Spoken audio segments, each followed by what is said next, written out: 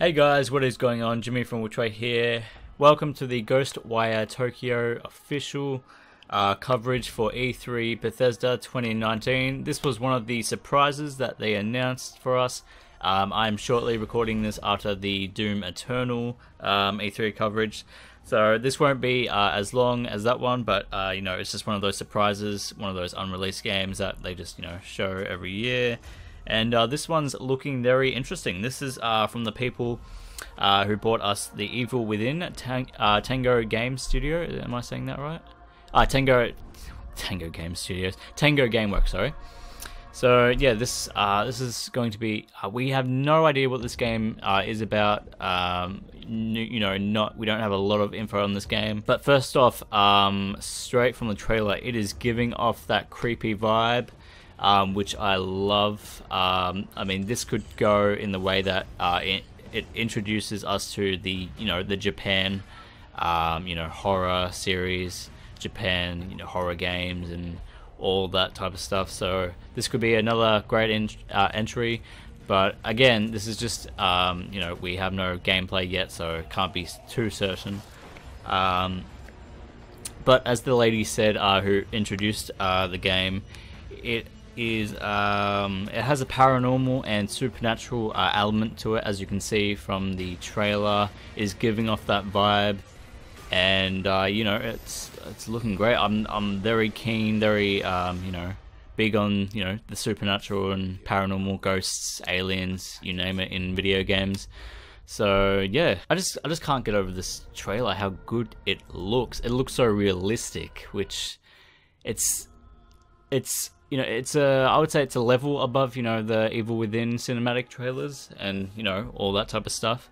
It just looks so real. I mean, you'd think it was a movie, basically. And, when you see the people disappearing in the trailer, this is what happens when you mess with Thanos. This is the snap. See, this is exactly what happens. This is why you don't mess with him at all. This is what happens. And also I noticed the guy in the trailer with the bow and arrow on his back, or just the bow, that is Hawkeye.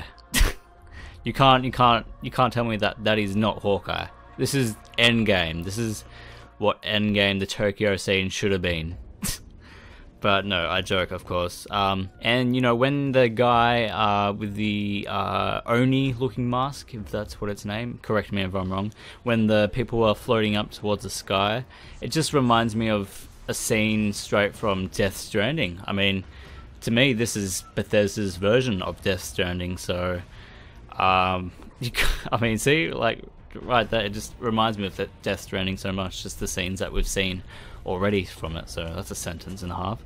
So the lady, so as I said, the lady was talking about how this game will deliver paranormal and supernatural elements to it.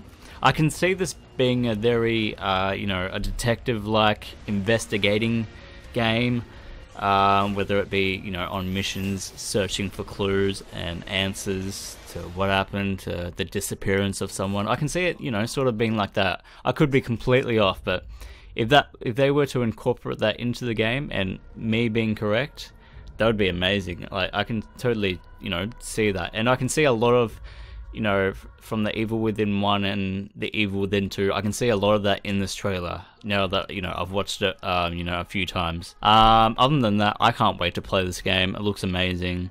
Hopefully it is not an exclusive. I mean, I doubt it would be, since it's Bethesda, but you never know.